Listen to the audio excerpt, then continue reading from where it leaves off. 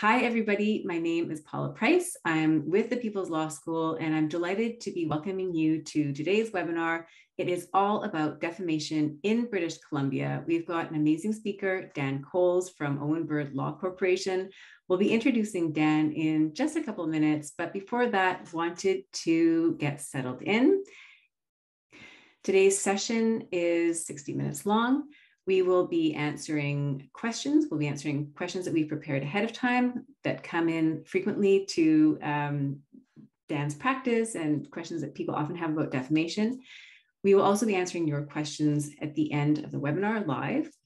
Today's session is to provide you with legal information, not legal advice, that is current as of today. So if what you're seeking is legal advice, which is really the law as it relates and applies to your particular set of circumstances, we would encourage you to seek legal counsel. And you're welcome to contact our speaker, Dan Coles. His contact information is here on the slide.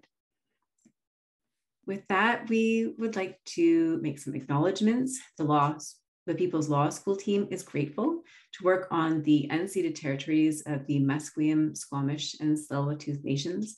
And we would invite everyone joining us here today to reflect on the lands from which they're joining us.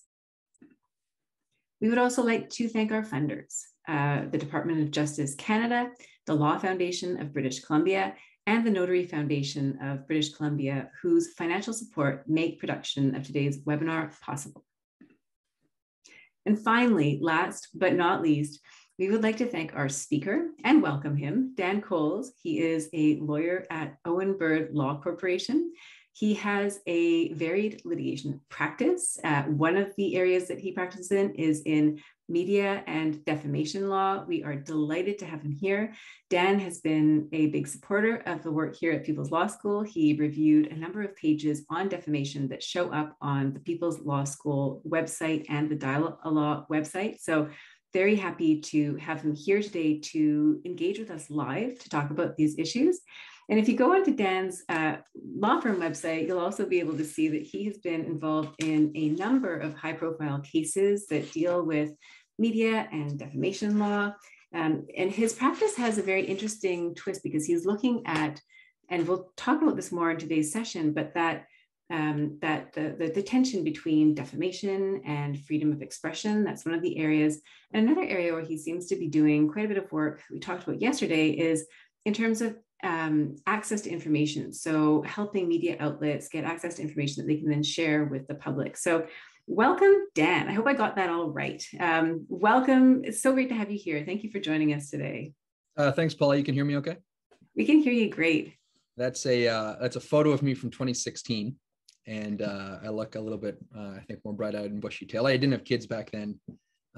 The kids will do it. The kids and the pandemic will do it. But I think you still look great. So you can see the start of my facial hair there. I think it was on a couple of days of no shaving. And anyway, here's the end result 6 years later. Here's the end result. So Dan, our first question is, what is defamation? So defamation is a tort. And that is a civil wrong. That is something that you can sue another person for some sort of remedy. The remedy we often think about is damages, so it would be money, but it could be other remedies. Injunctive relief is another common remedy to defamation, which is where a court will order an individual to stop doing something or to take something off the internet or take something down at their workplace. So the elements of the tort, there's only three, and it's relatively straightforward. It's a very old tort. And the first one is that the words at issue must lower the reputation of the defendant or the victim or the person being talked about in the eyes of a reasonable person. So that's almost the thrust of the tort there. That's the first thing. We need words, although in some cases it could be an image. We typically think about defamation, a Facebook post or a news article or a letter or a note circulated in a school or workplace, but it could be an image. You can imagine how someone's face superimposed over someone else's body could cause them reputational harm. There could be imputations to that image. The second element of the tort is that the defamation must refer to the defendant or the person who's going to start a claim. And while that sounds obvious, and sometimes it is, you can imagine a front page news headline that says, Dan Cole's thief, and there's a picture of my face, and there's no question that I've been defamed. But it may just say, 30-something lawyer at Owen Bird, caught stealing, who practices in the law of defamation. I might be pretty upset because I think all of my friends and family know that's talking about me, but I'm not the only lawyer at Owen Bird who practices defamation.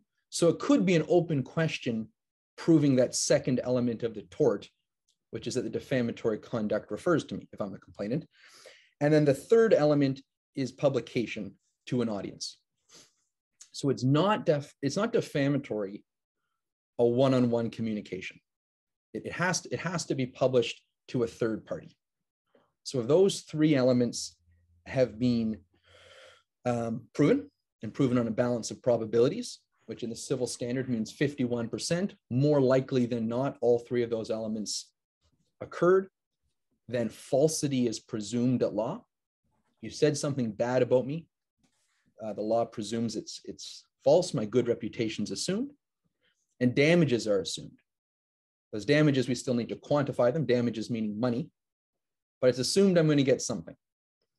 And then we move on to the defenses. But generally speaking, those three elements, something that would lower my reputation in the eyes of reasonable people, and we can talk about what a reasonable person is, that it's been communicated to third persons, and that it refers to me. You prove all those things, you've got the tort of defamation. Super. Thanks so much, Dan. And sort of an additional question. I understand there's also a criminal defamation as well. And what we're talking about today is the civil tort of defamation. Is that right?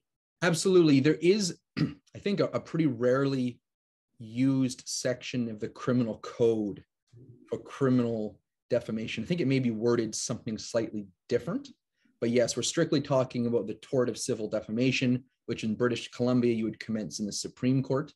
The Small Claims Court does not have jurisdiction in defamation, and neither does the Civil Resolution Tribunal. So if you're going to sue someone in British Columbia for the tort of defamation, that's to be done in the Superior Court.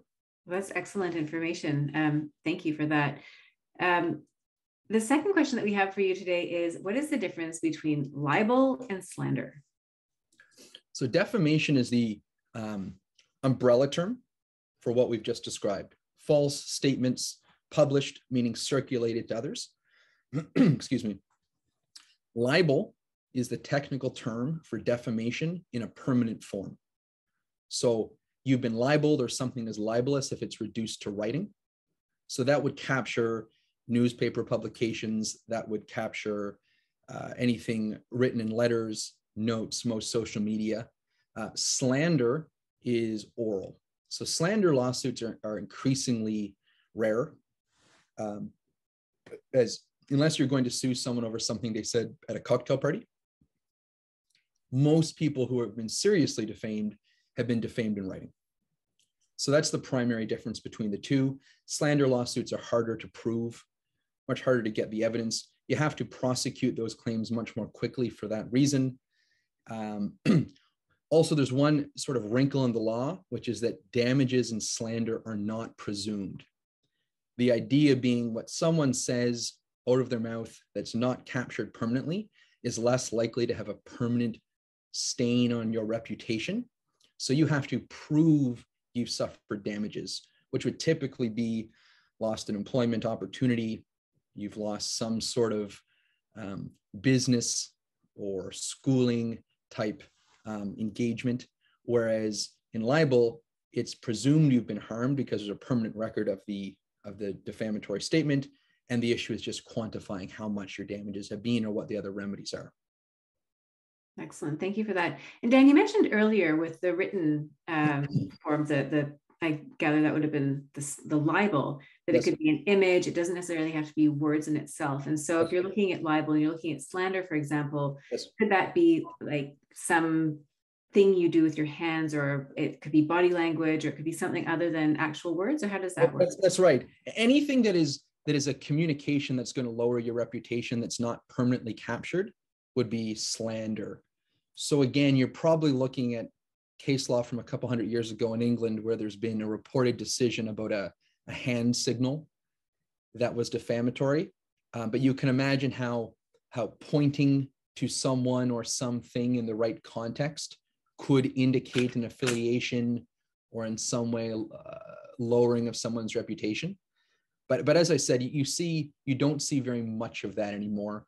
Most claims are libel. My recollection is the Libel and Slander Act in BC by statute mandates that radio broadcasts count as libel, and anything permanent like in a video would be liable too. So a TikTok video or Facebook or something like that. Again, where we have a permanent record, and as I'm sure we'll talk about with the internet, anything that's permanent put on the internet is going to stay up there for a very long time and is probably going to circulate very quickly. In some cases, it's much more damaging to a person who's been wronged than maybe a newspaper 20 years ago, where there's the old adage that today's newspapers, line tomorrow's waste paper baskets. It's less permanent in that sense. Okay, super. Thank you so much, Dan. The next question that we have is, let's say that you have been accused of defamation, or if there's something that has happened, you've met these 3 criteria. What are the possible defenses that are available? I should say before answering that question, just to highlight that someone who feels like they maybe have been defamed or want to start an action should also consider other remedies, such as BC Human Rights Tribunal type proceedings, maybe workplace legislation or type complaints. Oftentimes people are, I think in my experience anywhere, quick to say, I've been defamed and the remedies what we're going to pursue are through the tort of defamation, when oftentimes what people are really upset about is someone has said something that hurts them, someone has said something offensive, they've been denied a benefit or a privilege or an opportunity with a landlord or with an employer, and there's other statutory remedies or other procedural remedies that can address the harm of something that someone did, through words, but is not quite square with communications that harm reputation. So I think that, and it's almost like a procedural defense. If someone's being accused of defamation, take a step back and say, actually, what you're complaining about is maybe a workplace issue, and we should deal with that differently, or I'll talk to my lawyer about that, or that's a BC human rights type complaint. That's a sidebar. I'm happy to explore that for questions. Yeah, and I might actually just interrupt you right there and pause on that for a second, because I think what you said earlier was quite interesting too, right? That the forum for this, for a defamation suit, is the Supreme Court. So if you have a lower value claim, those typical options like the CRT or the provincial court isn't available to you. So if you're in this situation where maybe it's defamation, or maybe it's something that there's a recourse through the Human Rights Tribunal or through workplace procedures, that may be a better option for you. Do you have any examples that come to mind where you would be looking at, okay, this could be one or the other? I don't have a concrete example other than to reiterate that defamation is about damage to reputation, and your reputation being damaged may cause you hurt feelings, frustration, but the threshold is your reputation has been damaged.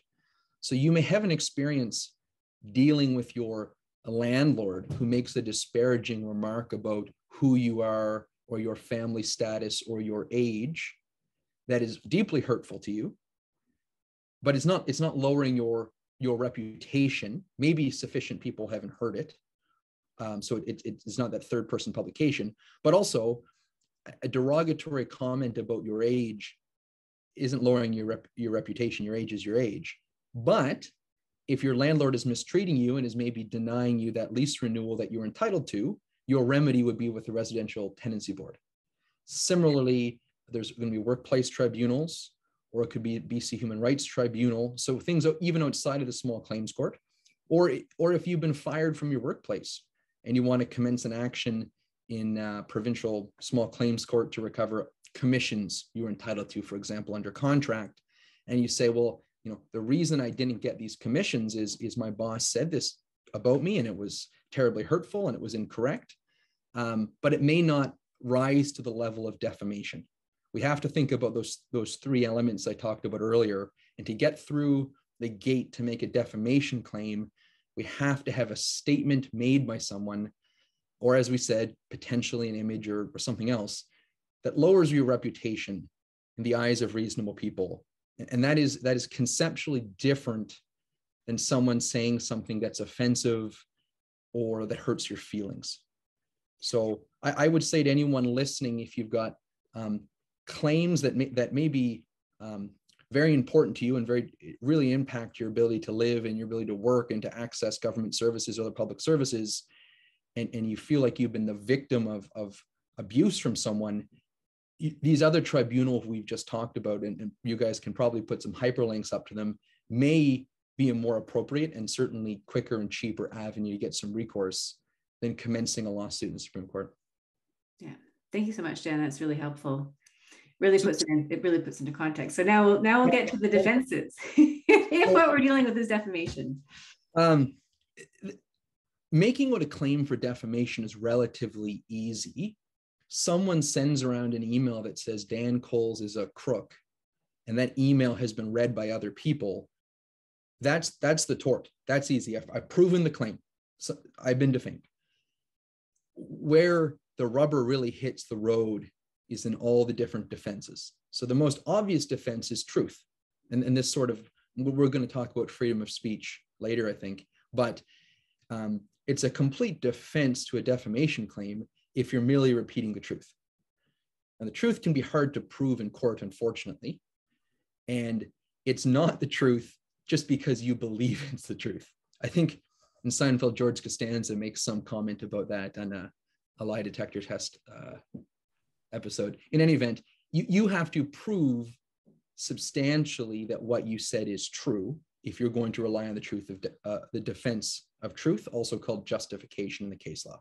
So that's the most obvious defense, but sometimes it's not available because you said something or published something that 12 months, 18 months later in a courtroom, you can't prove it.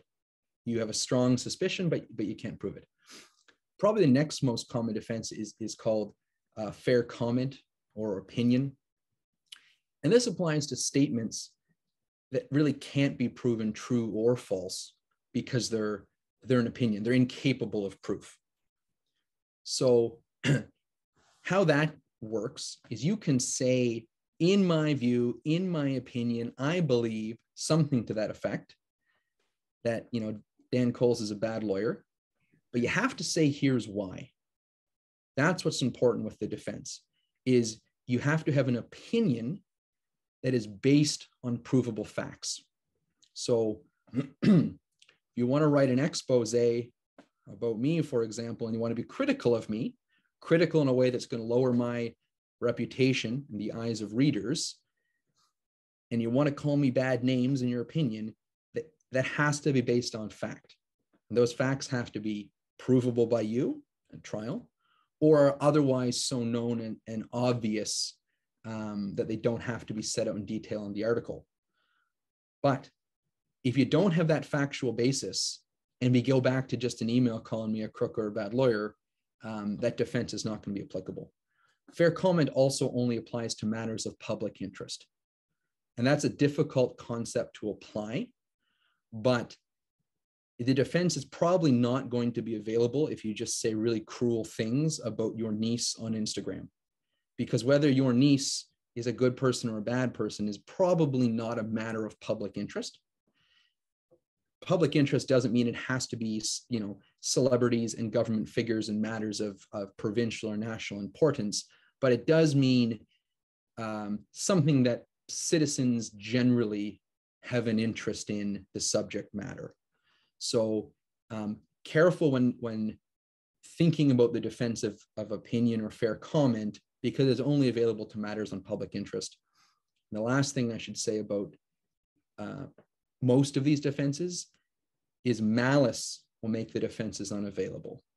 So going back to the opinion example, you can write an opinion piece, an op-ed, being critical of someone who's on a topic of public interest, But if someone complains about that and sues the author or publisher in defamation, and the evidence comes out at trial that those people really didn't like the subject of the article, and the predominant purpose of writing it was malice, was to take the person down, then no amount of weasel words about I believe or I think will save you, because malice is what actuated the writing. A couple other defenses I want to just touch on briefly. A relatively new defense in the last, say, 20 years, 15 years, is called responsible communication or responsible journalism. We get that defense out of England. It's not available only to journalists, although the shorthand responsible journalism sort of suggests it is.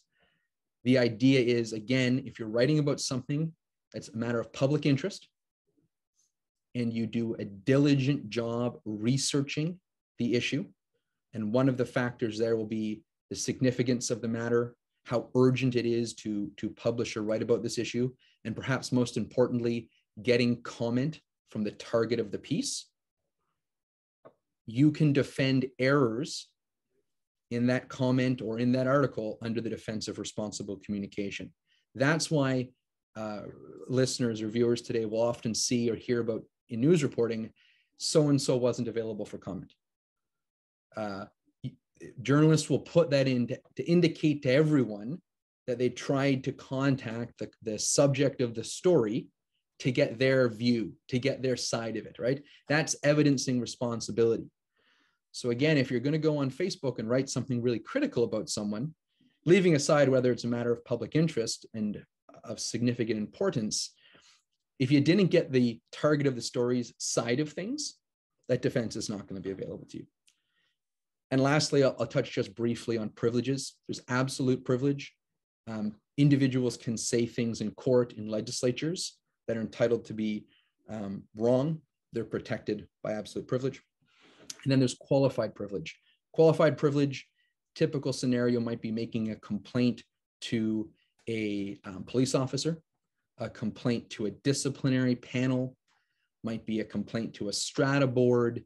The idea is there's a reciprocity of you, the complainant, believe the person you're speaking to has a duty to receive the information, a position in society, a training, a station in life or employment where they're the person to take that information, and the person receiving that information also understands that they're in that role. If someone gives your name as a job reference, and the new employer for that person calls you up and says, "Hey, Dan, what do you think about so and so?" You can speak frankly if the person applying for a job has given your name as a reference. Society expects that you can do that you speak candidly about that. Again, if you're being malicious, these defenses don't apply. But otherwise, all of these defenses operate to further freedom of speech and to further the public interest, which is, in some instances, you're entitled to be wrong. That's what qualified privilege means. You were wrong in saying that you made a mistake, but it was an occasion of qualified privilege, so it's okay. Your news article about this politician had errors in it. That politician didn't do what you said they did, but you're defended because it was responsibly researched. And there's a couple other defenses that are a little bit more technical, but those are the main thrusts of them, Paul. I'm conscious about time. That's super. Thank you so much, Dan. And I'll just make a note for anybody who is interested. These defenses are all listed out on the People's Law School website and on the pages that Dan has reviewed. So you're welcome to go there and have a look at those. And I'm also mindful of the time as well, but there was a question that came in from somebody who's attending, and they were asking about what happens when you knowingly file a false police report. And so in this case, you talked about the qualified privilege that I assume would apply if you're speaking with a police officer about something that happened. But then you also spoke about malice, that if what you're doing was intentionally false, that you wouldn't be protected. So how would that play out? Well, that's the difference between an absolute privilege and a qualified privilege. An absolute privilege would protect false reports. And absolute privilege may apply to police reporting in the UK. A BC Court of Appeal decision comes to mind where our Court of Appeal recently revisited the issue of what privilege applies to police reports. and they did not follow it. And I think the jurisdiction's the UK, but please no one say Dan Cole's told you that's the case. So absolute privilege is important if you think about it. For a barrister like me doing my job in court, I'm a mouthpiece for my client. I'm a champion for their cause. No one should be able to sue me because I say wrong things for the wrong reasons through a course of advocacy. Similar with politicians speaking in parliament. They advocate for what they want, why they want, and you're not permitted to peel behind the layers. Police reports are different. That's a qualified privilege. So if someone knowingly files a false report, that would probably count as malice, which would make the defense of qualified privilege no longer available to them.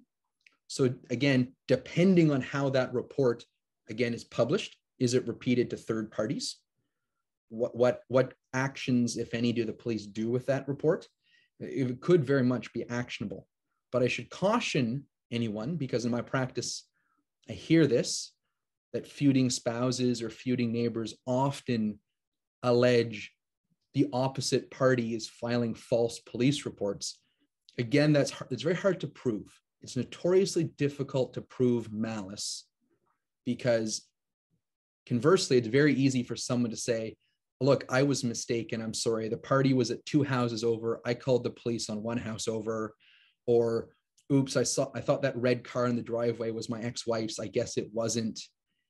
And someone may know in their heart of hearts that so-and-so is lying about it.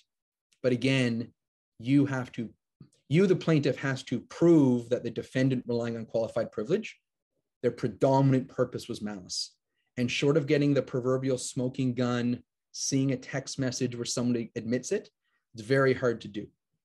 So I hope that answers the question. Yeah, that's really great. Thanks so much, Dan. I appreciate you explaining some of the nuances here, because it's such an interesting area. Next question, which is, what about rights to freedom of speech? This is a fun one, and this is something that Western democracies, Canada in particular, have been grappling with for more recently decades, but centuries.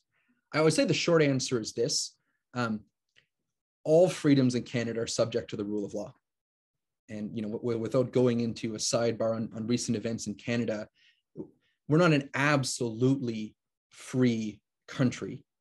Everything is freedom within a rule of law, and that's how our system works. So the Charter, Section 2B, which some viewers are probably familiar with, protects our right to freedom of expression, freedom of the press, freedom of assembly, but subject to limits also prescribed by law.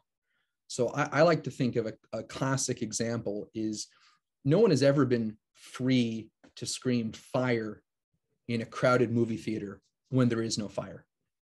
That's just mischief, and that's likely to get people hurt and cause a whole bunch of damage.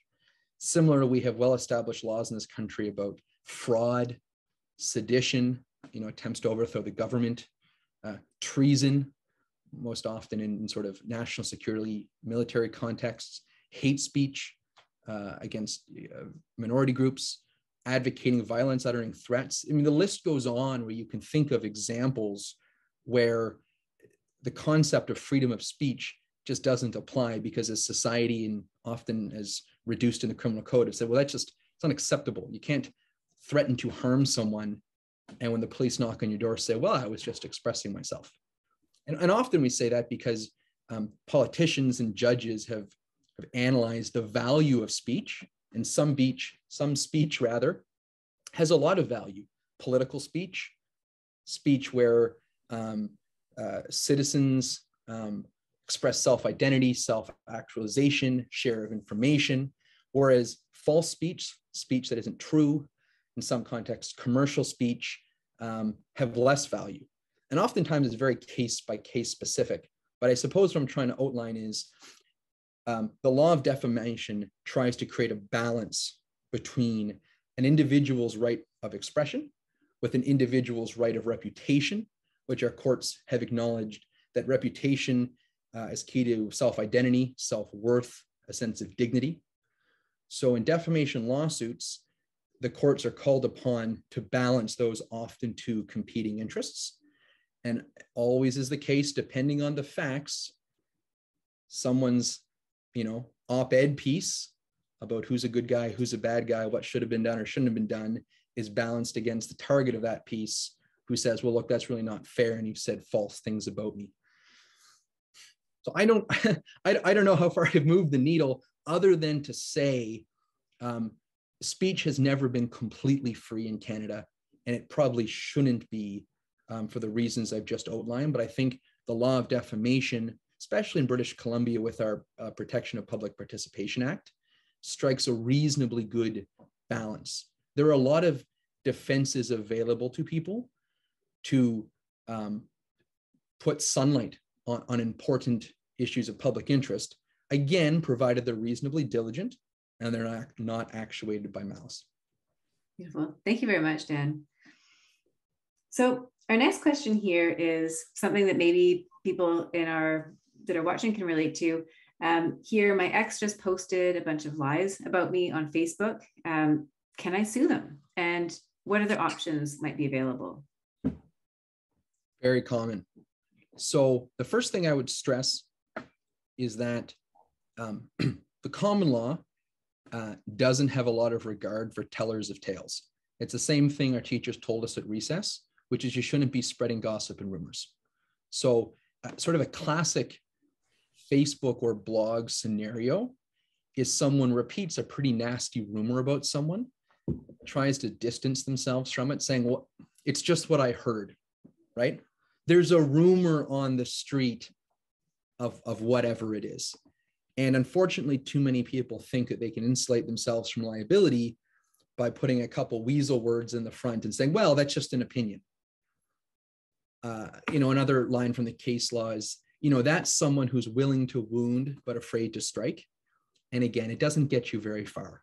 So I would say at first instance, if your ex is posting lies about you, whether they're the originator of those lies or they're reposting what someone else has done, or acting as a microphone for other rumors, lending currency to them, they're in the wrong.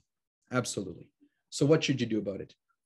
The first thing you should do is just address them directly about it. Like probably good advice in most situations in life. I wouldn't do so publicly.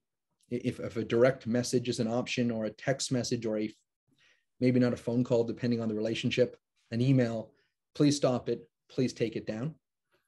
If they don't respond, what we call a demand letter from a lawyer is usually the next step. Take that down, retract, apologize, or else. And then the third option, of course, would be to sue them. If you know the identity of someone, it's relatively easy to do that, especially if they're in British Columbia. It gets more complicated with internet defamation when people use fake email accounts or anonymous Facebook posts. And we can maybe talk about that in a Q&A later, when you don't know the identity of your defamer. If you have a pretty good idea it's your ex, even though it's a fake account, no harm in writing perhaps a more gentle letter or email saying, Mr. So-and-so, I saw this on Facebook. If you're responsible or behind it, please take it down. The last thing I'll say is, it's with all internet defamation, the easiest, quickest, and cheapest way is to get the author to take the comments down. Forcing often California-based tech companies, Facebook, Twitter, Google, to remove content is very difficult and it's very expensive. They, in the United States, have very different defamation, freedom of expression laws. They don't have servers or a lot of assets in Canada. And in my experience, a judgment or an injunction order from a BC judge doesn't get you very far with American courts, unfortunately. Thank you, Dan.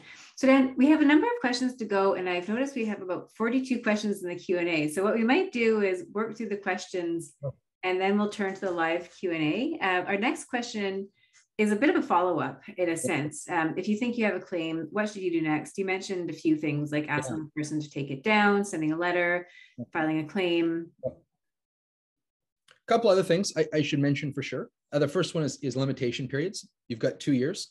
So be sure to diarize that claim. It's It's no good to sit on it for a couple of years and call a lawyer 4 years later and say, I've been defamed.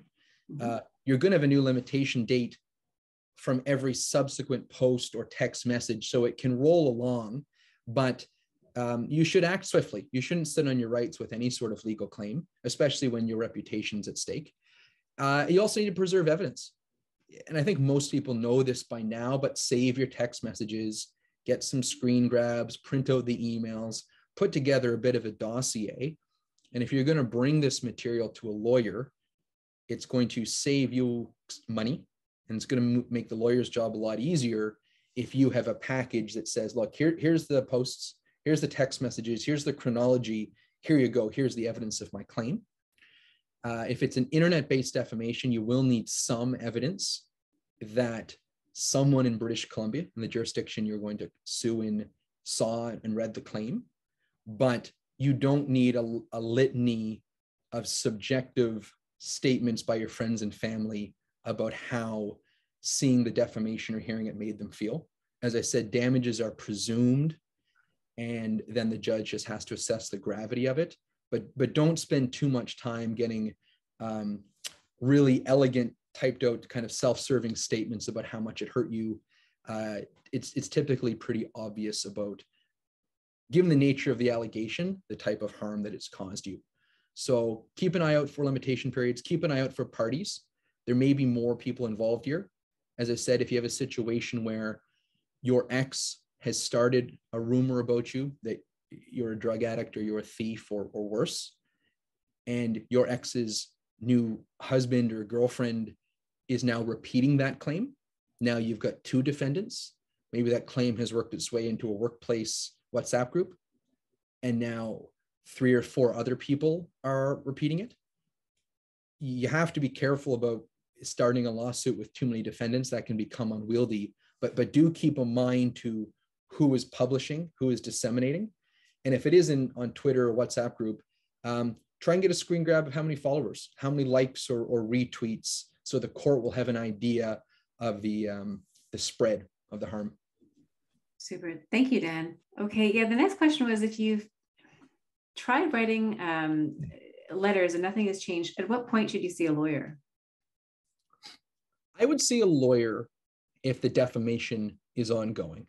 I think generally speaking, if you've drawn your offense, or that you take exception to postings, you've told the author or the repeater of the falsehoods to stop, that it's not true.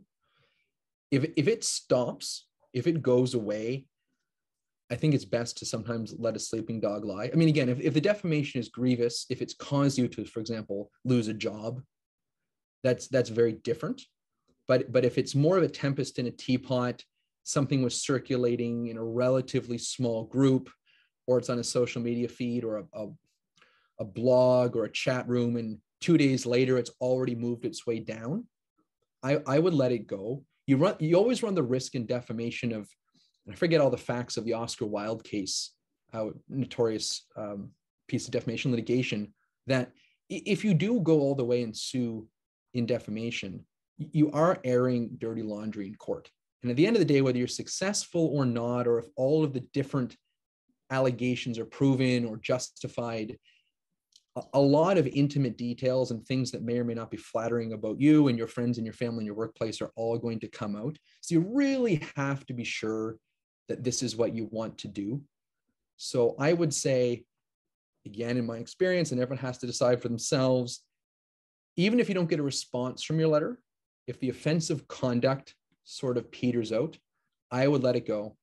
If reaching out to the defamer inflames the situation, for example, they caption your text message and republish that, if it ramps up, then you do need to see a lawyer, probably sooner than later. Again, if you're seriously concerned about substantial harm to your family, your friends, your reputation.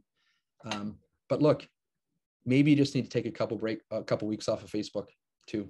You know, again, I hate to analogize too much to the schoolyard, but if a group of friends or coworkers are just picking on you and being mean, sometimes you just have to kind of walk away rather than engage in what could be a very dragged out and expensive fight with lawyers. Yeah, I think that's practical, some practical wisdom. So here's our next question is, what if you can't afford a lawyer? So if you can't afford a lawyer, I think you guys probably have a pretty good resource for some pro bono outlets. I know there's a law clinic up at UBC, and there's other providers of those types of services. I'm not an expert in this area. I think what I would say is one of the problems with defamation claims is they often don't fit into a typical pro bono rubric. I think of a typical pro bono claim relating to employment, housing, immigration, very brass tacks human necessities. Reputation, unfortunately, doesn't often fall neatly into those boxes because, again, unless it's defamatory to the point where you've sustained some really material loss, you may not get a lot of traction with certain of those outlets. So I don't know, Paula, unfortunately, if the usual suspects of providers of pro bono legal services aren't available to you, I guess the last thing I would say is if there's a leader in your community, whether that's a sporting community, a religious community, an ethnic community, academic, workplace, sort of a neutral third party who may be able to take the defamer aside or do a piece of writing on your behalf, because so much defamation is personal, right? That's worth a try. But if that still doesn't get you where you're going, where you need to go, I don't know what to tell you, unfortunately. Thank you, Dan. Yeah, those are some helpful suggestions. We've got some resources listed on the website as well. Thank you for that. So we've got a couple more questions before we turn to the live questions. The first is, what is a SLAPP suit? I'm going to try and be more quick in my responses. So a SLAPP suit is a strategic lawsuit against public participation. And that is an acronym. I think it came up in the States. And this is where, again, typically someone who is wealthy, powerful, influential, a large corporation perhaps, or a prominent individual is on the receiving end of some criticism. Maybe an activist tells a fish farmer that you're polluting streams, or a tire factory that you're polluting a river, or a politician that you're a very bad man or woman, and they use their superior resources to bury someone in a defamation suit, sicking their lawyers on them, tying them up in litigation, making all sorts of threats about the damages, and the result is we call it a chilling speech. And before we had legislation in BC that prevented that, the risk was individuals with bona fide opinions, bona fide reporting on important matters of the day, and this includes newspapers, couldn't afford to litigate, couldn't afford to run the risk of defending their publication and being wrong because the cost of a trial was so high. So we have the Protection of Public Participation Act in British Columbia. And what that does succinctly is, if you are a defendant in a defamation lawsuit, you can bring a SLAPP suit. Again, we're in superior court. And what that does is it stops the defamation lawsuit in its tracks. Discoveries can't be completed, trial dates can't be fixed, documents can't be demanded from you.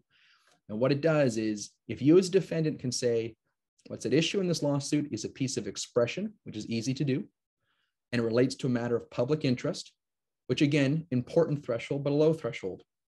The onus switches on the plaintiff to, at an early stage, prove that their claim has merit and that the defenses available to the defendant aren't going to be successful. And on balance, the harm to them, based on the impugned statement, outweighs the public interest in the defendant, the author, of expressing these ideas, comments, and facts. So what it does is it weeds out lawsuits that don't have a lot of merit, but are brought by angry people, by bullies, by wealthy people, by people with potentially improper motives to chill criticism of them. So it's a relatively new piece of legislation, came into effect a couple of years ago, but it's very useful, and it's a great piece to defend freedom of expression. Beautiful. Thank you so much, Dan. And here's our last prepared question, which is, what happens if you are accused of defamation? What should you do next? And just, I'm going to unshare my screen as you answer the question and start looking at the Q&As coming in. Okay. If you've been accused of defamation, and really, again, depending on the context of whether you're a journalist for a blog or whether you're defaming people on WhatsApp, if someone is drawing to your attention, they believe they've been defamed.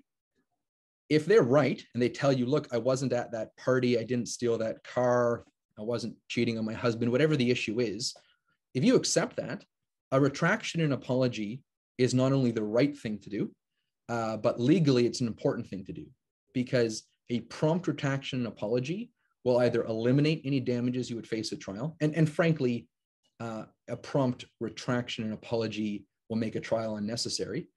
But if you refuse to do so when provided an opportunity, evidence of that can be used to justify aggravated or punitive damages at trial.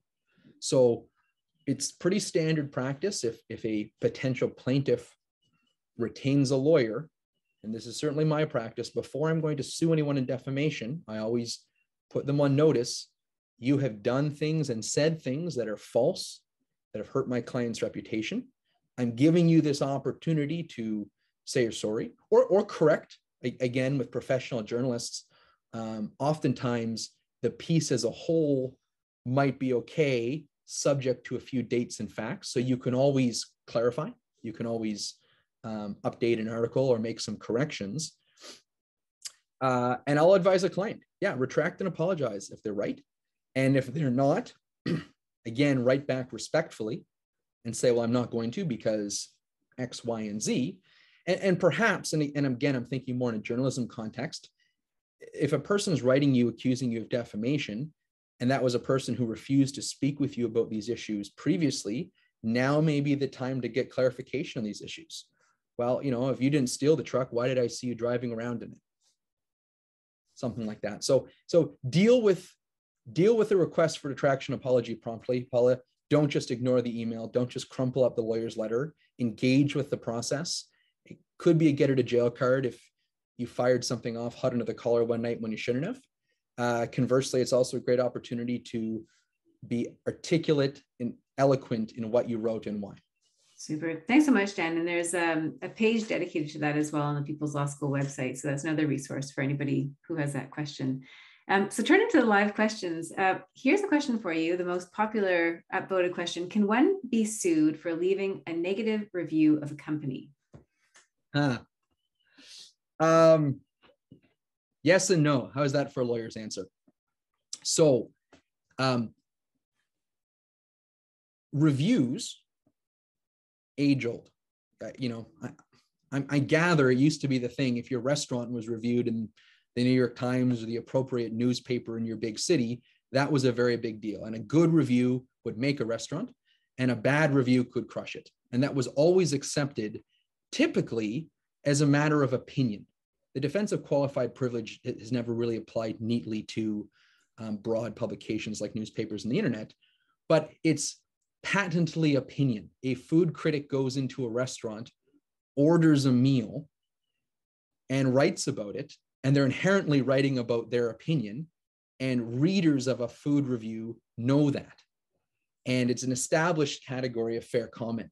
So I say, again, subject to the qualification of setting out your factual basis and not leaving reviews by malice, it's defensible conduct.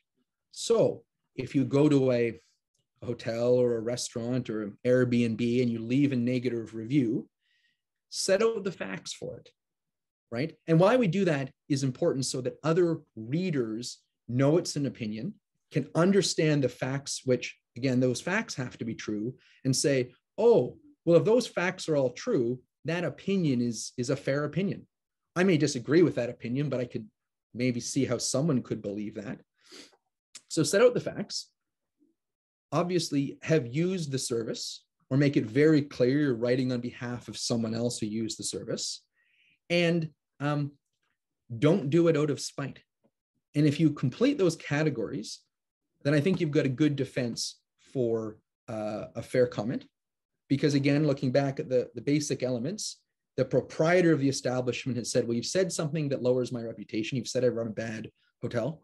You published it to third parties, the internet, world at large, and you've identified my hotel. So they've proven defamation, pivots now to you as a defendant who's got a demand letter. And you would say, well, look at the elements of fair comment. And what I've done is I've stated something that's my opinion. This is Susie Q's review of this hotel. It is my opinion. I stayed here. The rates were too high. The bed creaked. The radiator wouldn't shut up and the food was bad. I gave it 1 star. I think it's a bad restaurant or hotel. I think that's perfectly fine. Doesn't mean you're not going to get a demand letter. Doesn't mean you may not get sued, but I think that's defensible. Thanks so much, Dan. And there's another question that's a little bit less upvoted, but can you be sued for a review on RateMD? So that's the website for rating and reviewing medical professionals. I assume that the same analysis would apply here. It would, and people do get sued. And I should say that people can be successfully sued for a couple of reasons. One, they're actuated by malice.